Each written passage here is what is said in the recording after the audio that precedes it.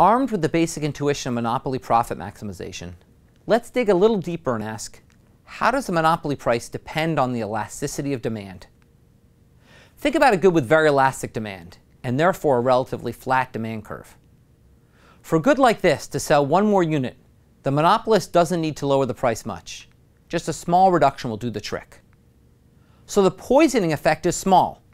If the monopolist wants to sell one more unit, he doesn't have to lower prices on previous units all that much. Now think about a good with a very inelastic demand, and therefore a relatively steep demand curve. For a good like this, to sell one more unit, the monopolist must lower the price a lot. In this case, the poisoning effect is large. For these inelastic goods, the monopolist has less incentive to sell more, since these extra sales greatly reduce the price he can charge for previous sales. Taken together, this means that relative to competitive market, monopolists will sell less and therefore price higher as the demand for the good is more inelastic. Okay, but then why don't monopolists just charge a high price all the time? Didn't we say the monopoly means the consumers have no other options in the market? The answer is that although consumers have no alternatives within the market, they often do have alternatives outside that market. They can substitute to other goods that compete with the monopolist's good. So what eventually constrains the monopolists from raising prices past a certain point is the degree to which their good is substitutable with other goods. This is precisely what is captured by the elasticity of demand.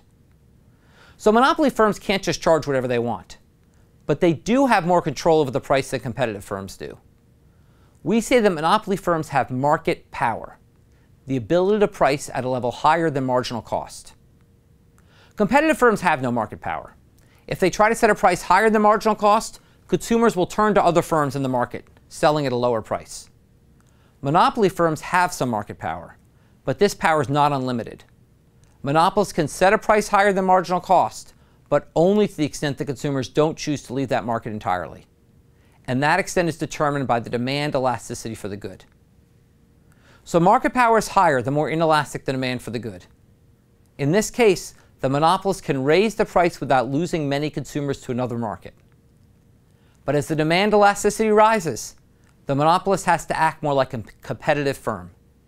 In fact, with perfectly elastic demand, the monopolist has no market power, and he's forced to set the price equal to marginal cost, just like a competitive firm. So far, we've been simplifying things by saying demand for a good is either elastic or inelastic. In reality, demand can be more elastic or more inelastic, depending on which part of the demand curve we look at. This is important for monopoly firms looking to maximize profit. Linear demand curves, like the ones we've been using, are most elastic at the top. In the elastic region of the demand curve, marginal revenue from monopolies is positive.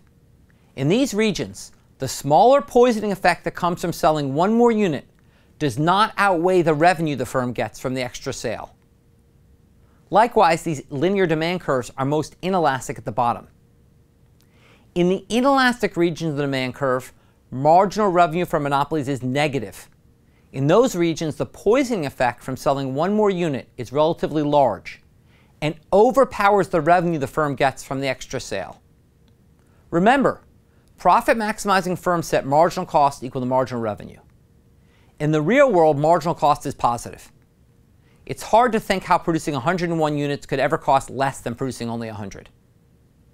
This means that monopoly firms cannot maximize profit on inelastic regions of the demand curve. Marginal cost can never equal marginal revenue in those regions because marginal revenue is negative in those regions. So a profit maximizing firm will always select its output level in the elastic portion of the demand curve. If it's ever producing an inelastic portion of the demand curve where marginal revenue is negative, it should cut back on production. Why?